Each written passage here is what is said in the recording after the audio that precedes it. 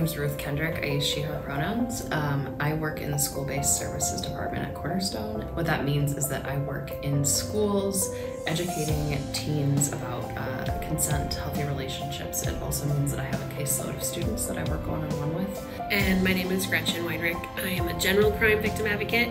We provide support and assistance to victims of general crime, which is all crime types besides domestic violence.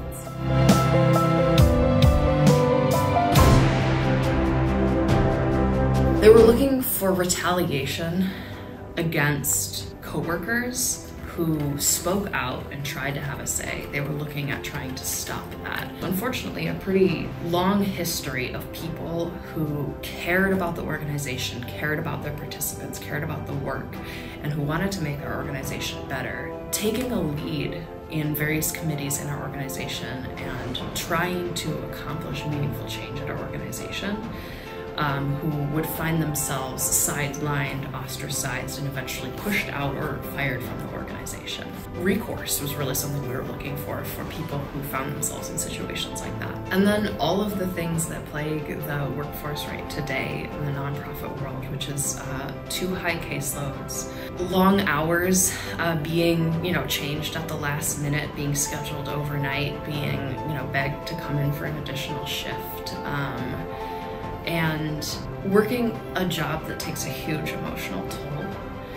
And just, so really the organizing efforts were to kind of address some of that day-to-day, like emotional stress, and especially emotional stress on top of like an already really just demanding workload and time requirements.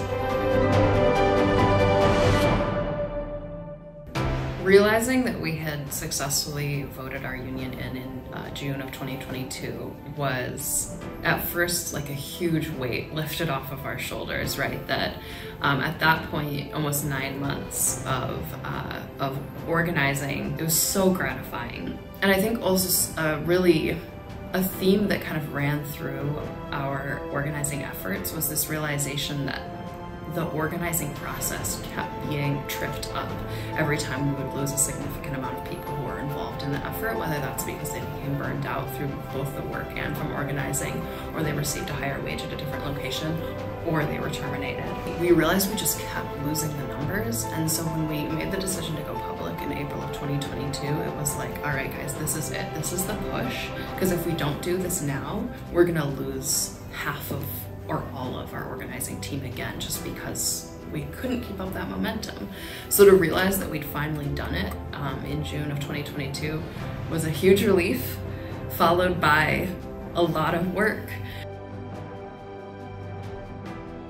It's sort of in the middle of our negotiation process. We felt like things were not really moving in the negotiating room.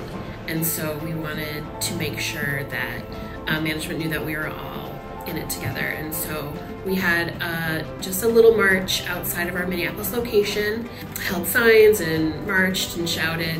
It was after hours mostly, but we do have a 24-hour call center there, so people knew that we were there. And it certainly seemed to have a really big impact at our next negotiating session. It was extremely gratifying, just even within the first week or so, to hear from people we had never heard from. One of our staff members, who's that advocate, she's in IT, came to my office to thank me for my work on the negotiation. And I'd never talked to her about the union before, and she was really pleased about everything we got in the contract. And I heard that from so many of our colleagues.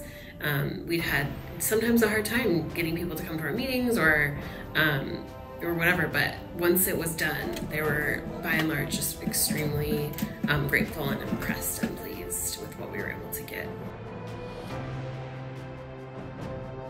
We did a lot of training with Tim to understand how the process was going to go. We ended up kind of, because of the way that our management wasn't very prepared as we were, had to restart sort of halfway through. So it ended up being a lot of hours and a lot of learning. It was kind of how our field representative Tim told us it was going to be some really high highs and some really low lows. Many of the things that we were going through throughout the contract negotiating process, hopefully people won't have to go through again, because we now have it there strong and in language.